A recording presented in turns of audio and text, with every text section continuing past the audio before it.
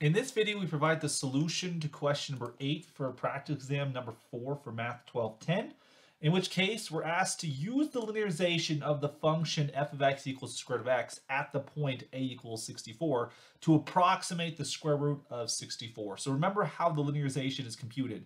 So L of x is equal to f prime at a times x minus a plus f of a. So let's compute each of these things one by one. Let's start off with the derivative.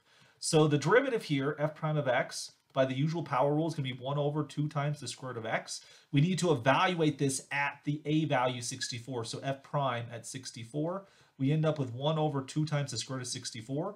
The square root of 64 is going to end up being just, of course, 8. You times that by 2, you're going to end up with 1/16. So that's the slope of this line. Then we're going to get x minus, well, we have to compute just the a value, which is 64. And then you're going to add to it f of 64, which again is the square root of 64, which is going to be 8. This is what we have to do. So we need to compute L of 65.